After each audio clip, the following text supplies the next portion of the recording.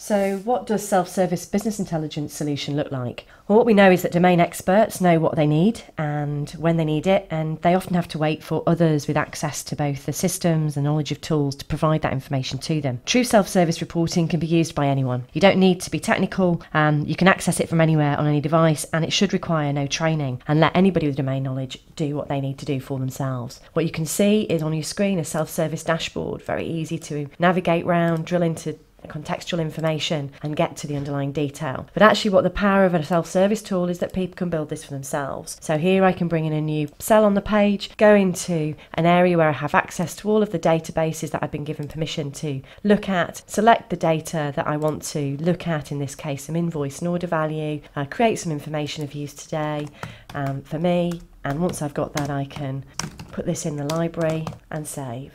Self-service, dashboarding and data visualization made easy.